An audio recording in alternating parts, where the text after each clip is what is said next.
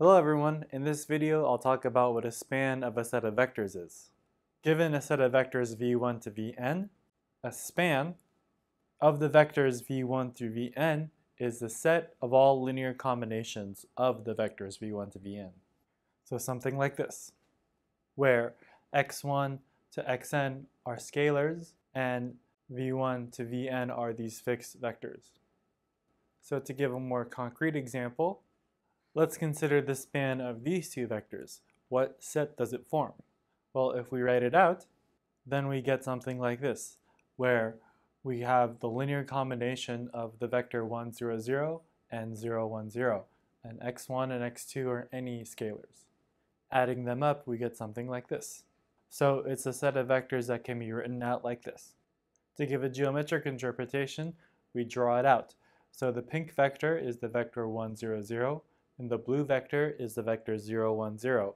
And we want to take all possible linear combinations of these two vectors.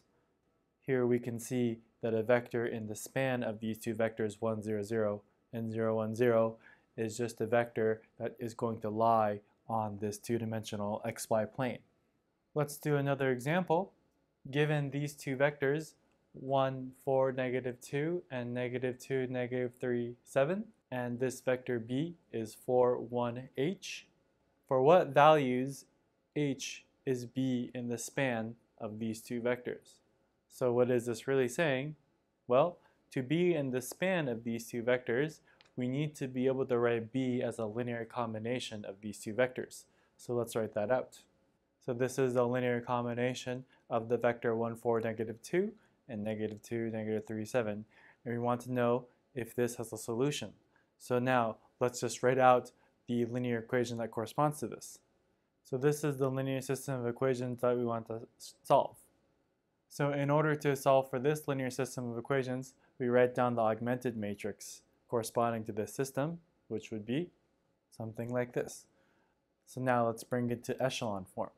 To do so, we want to get rid of these two. And so we will multiply the top row by negative 4 and add it into the second. And then we will multiply the first row by 2 and add it into the third. When you do that, you get something like this. Now, let's divide the second row by 5 so that we get something like this. Next, we want to get rid of this entry. And so we can multiply this row by negative 3 and add it into the third. We get something like this.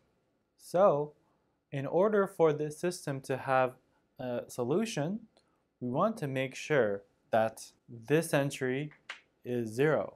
Because if you write out the linear system of equations, on this side will be 0 equals, if it's not 0, then there's no solution. So h equals negative 17.